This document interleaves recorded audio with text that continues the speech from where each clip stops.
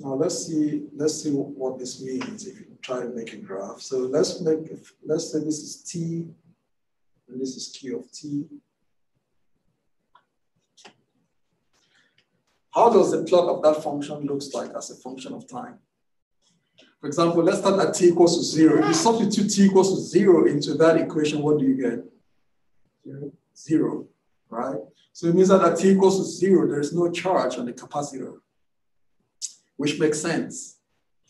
As charge is going to build up on the capacitor,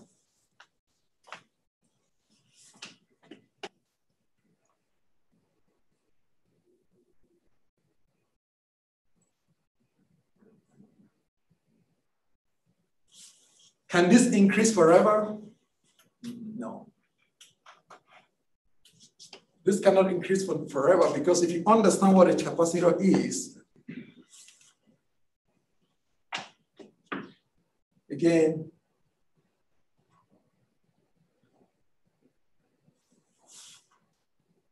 when t goes to infinity, what does that give me?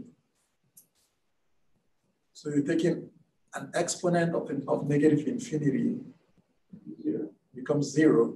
So do you see that eventually this is just going to flatten? And that value right there, so it's going to flatten at this value here. And so it means that the maximum charge that you can store in the capacitor is given by this quantity there.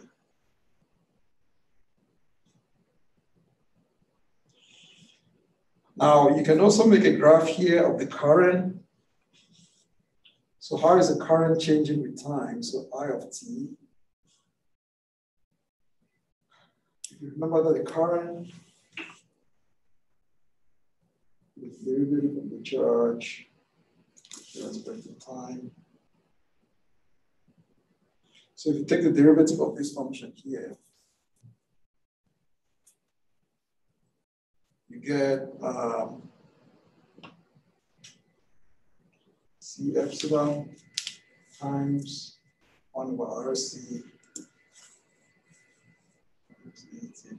T over RC. Now the R is going to cancel, so this is just going, the C is going to cancel, so this is E over R.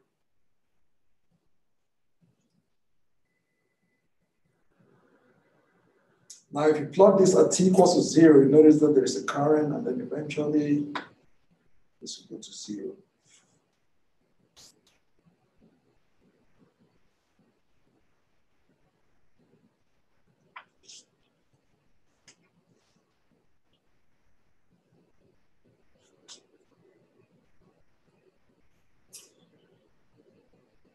So the current is going to start from some maximum value here, which is equals to E over R. But eventually this is going to go to 0. So this goes to 0 when the capacitor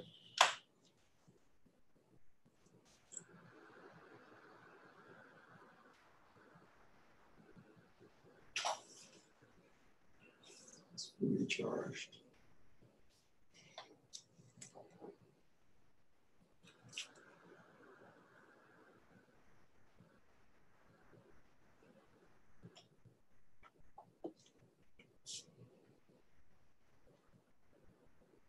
Okay.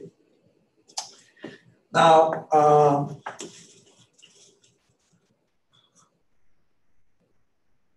let's look at this and then we'll just wrap this up. So let's look at, so there is a quantity tau. So this is pronounced as tau. And this tau is given by this quantity is R times C. And this is called the time constant.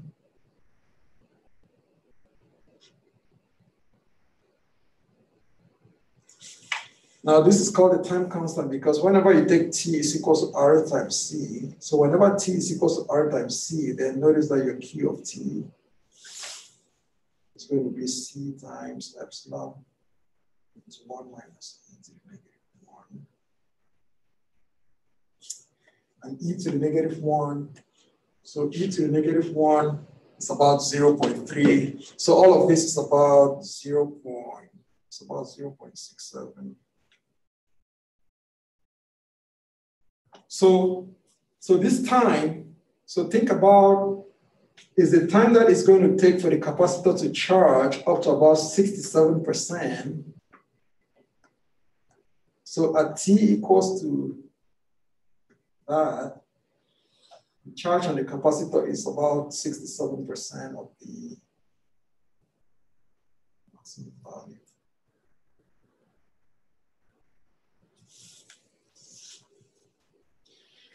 And so in this section here, as I said, you don't need to worry about deriving any equations, but you need to know how to use this equation right here. This equation. This will be the key equation in this section right here. And what I'm going to do now is that I'm going to show you one example. So we'll plug in some numbers into this equation here.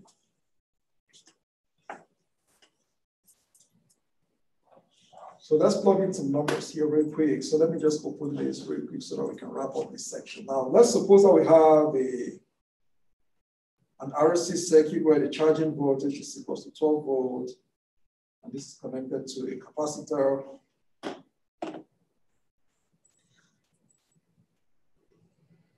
The capacitor has a capacitance of, let's say, let me look at my notes here. 330 microfarads, and this is connected to a resistor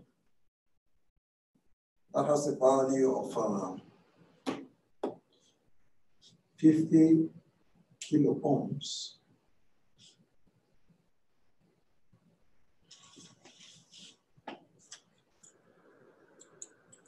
Now let's calculate the maximum charge, so Q max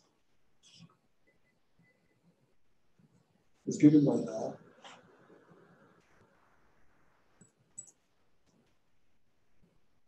Now if you plug in the numbers, you should get 3.96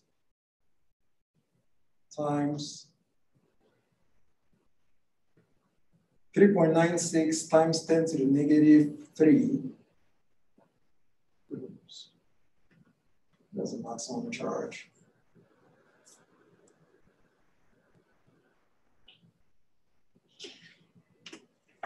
And then calculate how long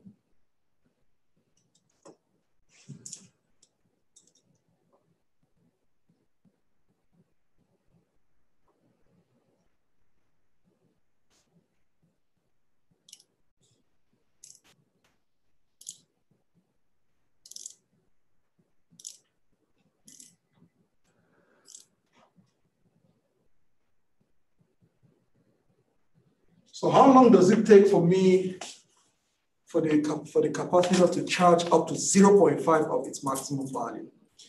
Now, if I want to solve this equation here, I go into this equation. So my Q of t is equals to this into 1 minus e to the negative t over RC. So the first thing is that I want to calculate my R times C. So my R times C, if you substitute the values, you should get 16.5 seconds.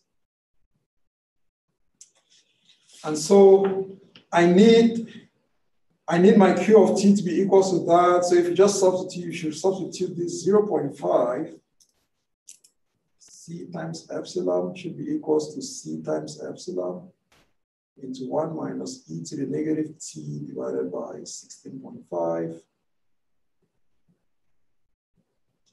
And then if you solve this equation here, this c times epsilon would cancel with this c times epsilon. Do you guys see that?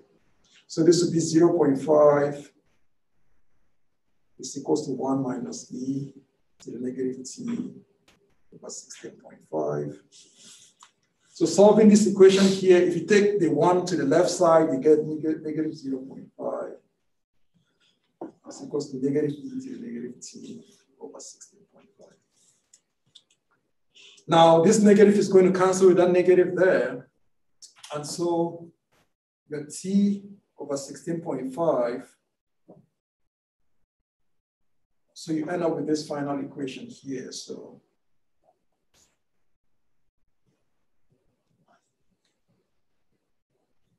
the final, so this negative, so e to the negative t over 16.5 is equals to 0.5. So solve that equation and then we'll talk about, you can just take the log of both sides and then you solve.